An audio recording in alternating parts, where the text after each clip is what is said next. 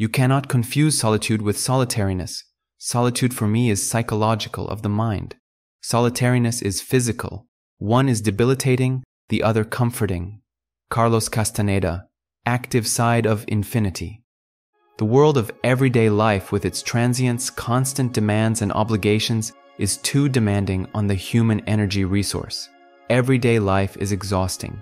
Involved in a fluid sequence of days, a person often loses the vision of prospects, reference points, and forgetfulness is a heavy burden on the realization of his goals. Without goals, the path becomes a burden rather than a challenge. Being in solitariness is a forgotten technique that can restore a sufficient energy level for a person to become consciously and, most importantly, creatively approach one's own life, fully realizing one's potential as a creator, maker, and explorer. After all, such a state is the living heart of a happy human life. The technique of solitariness allows to reveal in a person one's inner resource, which has become inaccessible to one as a result of decreased awareness and loss of control over the daily bustle, but which is spent by a person unconsciously, as it is said, subconsciously, to maintain the usual order of things every day from year to year. Not using the technique of solitariness, being in full view of circumstances, being accessible to them and extremely vulnerable, a person does not revise own attitude to life, the image of which does not allow to one to accumulate enough energy to raise own level of awareness and become more flexible and freer, lighter and unpredictable. In such a state, a person is able to influence circumstances, being out of reach of their often negative influence. In order to understand the technique of solitariness and accept its necessity, we need to understand what is the root of the matter and the reason why a person becomes so energy intensive and exhausted, and why it is solitariness that can counteract this order of things. One cannot do without at least a cursory acquaintance with the philosophy of antiquity and its mysteries. The teachings of the Toltecs, an Indian people who geographically inhabited the region of Central America in the 8th, 12th centuries AD, say that the object on which a person spends the lion's share of own internal resource and all the energy available to one is own's personal history, or rather its maintenance in the eyes of others. The self-image to which an individual becomes attached is incredibly demanding of one's moral and mental resources, and the details of the self-image constantly need to be described and reinforced so that the whole image seems holistic and believable to one and the people around one. All this consumes most of the energy available to a person and is called one's personal history. There is nothing reprehensible in creating a personal story, and this is even logical because any of the people is a social being and conducts its activities in society, which in itself implies the creation of an image. Excessive energy expenditure begins with the individual's attachment to this image. A person stops thinking and imagining himself outside of personal history, completely identifying himself with it. Solitariness allows each person to realize that he or she is not only a personal history, but is unimaginably more than just a sequence of descriptive images on a timeline. The philosophers of antiquity and the sages of the East said that man is a most complex energy structure, a microcosm, a complete reflection of the universe or macrocosm. Hermes Trismegistus, a philosopher and educator who lived long before our era, said, "As above, so below. The human individual is the universe in miniature." According to ancient esoteric doctrines, the keys to understanding nature and all that exists are hidden in human nature, in man himself. Therefore, the main object of study of all philosophies and teachings has always been man himself. Solitariness is a natural and necessary technique for maintaining vitality and a sufficient level of resistance to the adversities of life, while maintaining efficiency and the ability to unleash creativity and implement plans. Solitariness is a physical practice associated with clarity of perception of the surrounding reality. Loneliness, with which people confuse solitariness, is a purely emotional state whose negative effect on a person's mental and physical health is in direct proportion to his attachment and complete dependence on one's own personal history, developing a sense of self-importance. the more a person thinks and perceives oneself exclusively within the framework of one's personal history, the more important one is to oneself, and the greater the need to maintain a specific descriptive image of one's own life in the eyes of people, which requires direct interaction with the environment, where a person must transmit the created description of one's own image. In other words, the more a person's consciousness is anchored in personal history, the more dependent he or she is on own environment. The lack of an exact match between the created image of oneself in one's own mind and this image in the minds of the people around us causes a depressing state of loneliness. Your trouble is that you have to explain everything to everybody, compulsively, and at the same time you want to keep the freshness, the newness of what you do. Well, since you can't be excited after explaining everything you've done, you lie in order to keep on going. Severe dependence on one's personal history exhausts a person, since, according to Toltec philosophy, one loses the lion's share of own energy to maintain own self-image, and thus is deprived of clarity of perception of reality. Constantly in need of other people's attention, in moments of scarcity, a person experiences loneliness. Again, loneliness is an exclusively emotional state of a person. Solitariness is a physical and mental practice in which a person, as the Toltecs say, is able to open up to the impulses of the infinite, one's own true self, restoring a healthy level of energy and using a personal hidden resource. Solitariness allows a person to rethink what is happening, go beyond it, and see own life as if from the outside, accumulating understanding through philosophizing and mental activity and increasing one's own awareness. It's like a break in the race of life, while loneliness is an additional burden during an already difficult race. Let's look at the concepts of solitariness and loneliness from an interesting angle. The root of the word solitariness is sol, which means in Latin language, the sun. A person in this state feels the radiance of one's inner sun, his spirit, which illuminates one's soul and gives life to one's body. Just as the sun in our solar system gives life to everything that inhabits it, so a person feels unity with the universe within himself and through his inner sun feels a connection with the abyss of the external world. While the root of the word loneliness is alone. In this state, a person is alone with his difficulties. This condition is dangerous and depletes a person's internal resource. The loneliness diverts a person's attention and feelings from the feeling of unity with the universe. This is how fear appears in the human soul and doubt in his mind. To understand the esoteric and philosophical meaning of the technique of solitariness, it is necessary to delve into the philosophy of the Rosicrucians. The Knights of the mystical order of the Rose and Cross had the deepest philosophy and worldview, which allowed them to intervene in the life of society and individual states in the Middle Ages and in the modern period.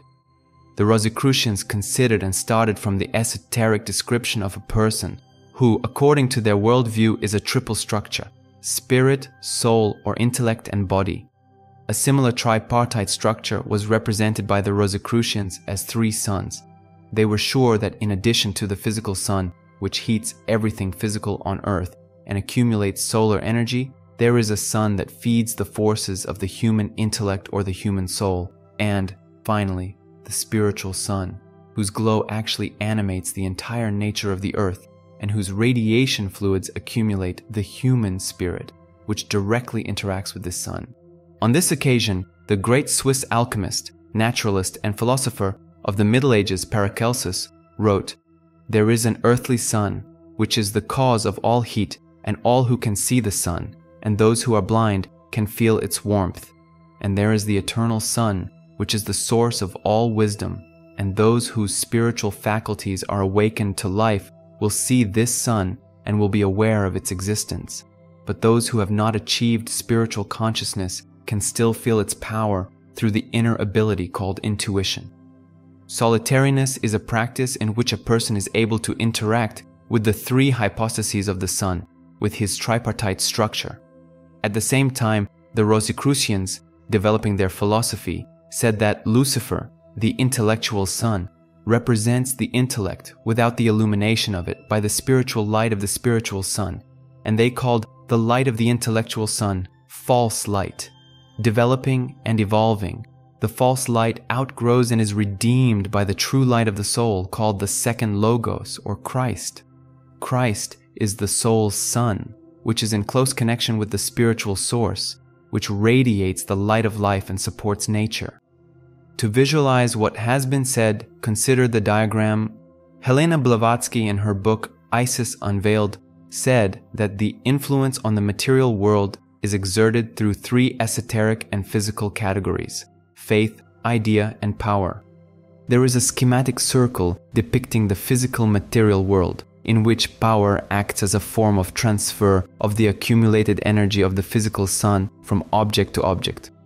The intellect, operating with objects of the physical world and describing them, comes into direct contact with matter. At the same time, it is part of the world of ideas, in which an idea is a form of transfer of accumulated energy from the intellectual sun. In other words, it is the sphere of human thoughts. Meanwhile, the intellect, according to the Rosicrucian philosophy, is in close contact with the soul world, being its undeveloped part, or part not illuminated by spiritual light. The soul sun, or the activity of the human soul, is the activity of the human intellect developed on the basis of feelings, in which feelings act as an equivalent method of studying the surrounding reality, like intellectual activity itself or rational intelligence activity. Expressed in other words, the soul sun, Christ, represents the developed sensory intellectual perception of man. Unlike the intellectual sun, the soul sun, still being part of the world of ideas, comes into direct contact with the spiritual sun, which is located in the world of faith or philosophy, depicted schematically by an open circle, since this world represents infinity, reflecting the nature of the human spirit. Rosicrucian philosophy asserted that the spiritual sun, through faith, radiated light onto the soul sun of man, which perceived the idea through faith or philosophy with the help of developed and revealed senses. Alchemists said that at this moment, conception occurs as a person becomes pregnant with an idea in accordance with his faith and philosophy. In contact with the intellectual sun, the soul conveyed, with the help of sensory reactions experienced by man, the image of an idea. After interpreting these reactions, the human intellect put what was conveyed into verbal and figurative form, composing its description in the language of terms and categories, and developing a plan for the embodiment of this idea in the material world. According to alchemists, this process was called gestation. Further, thanks to the power and energy of the material sun, the idea was embodied in the physical world. In the language of alchemy, a birth took place. The technique of solitariness allows such an act of birth to take place. According to the esoteric vision of ancient philosophers, using the practice of solitariness and isolation from external and internal stimuli, a person embodies the mystery of creation, first seeing and perceiving an idea with his senses, then thinking about it, and then bringing it to life. That is why ancient philosophers believed that man is a magical creature capable of materializing in the manifest physical world what he perceived in the unmanifested world of ideas, different from the world of tangible forms. One of the key ideas of the Hermetic philosophers was the idea of developing a person's intellectual abilities, without which one is unable to develop sensory perception that complements the range of interaction available to a person with the outside world. That is why all philosophical schools that make man the object of their study tell about the need for education and knowledge, which should accompany a person throughout one's entire life. Understanding the adept's path should take place in complete solitariness. Constantly expanding one's own horizons, a person develops own intellect and through it reveals own sensory potential. The Rosicrucians argued that by understanding and listening to one's feelings, a person communicates with own spirit. There are two types of solitariness. The first type is external, which is solitariness from the outside world and from its energy flows and influence. Toltec philosophy says that for external solitariness, a person must have a personal place in which he is comfortable and where he feels replenishment, of one's own strength. It was these places that Carlos Castaneda mentioned in his books, calling them places of power, where a person is touched by own spirit. Solitariness can also be internal, which is essentially a deeper and more complex practice. With it, a person isolates oneself from the internal noise of everyday life, which constantly accompanies a person in one's thoughts. By pushing away the flywheel of habitual and annoying thoughts that are introduced into the consciousness with the help of concentration and meditation, a person launches the sequence of thoughts that one needs and which will lead one to the desired solution to the issue. Internal solitariness significantly contributes to the development of a person's thinking abilities. External and internal solitariness allow one to launch a creative impulse, thanks to which the individual reveals own potential and uses a hidden and previously untapped internal resource. Without the technique of solitariness, a person is forced to expend enormous potential on maintaining one's own image in the eyes of others without the opportunity to free oneself from the harmful influence of attachment to one's own personal history and its constant maintenance. Internal and external solitariness are a necessary technique for any person striving for a philosophical attitude towards life and the maximum development of own mental abilities.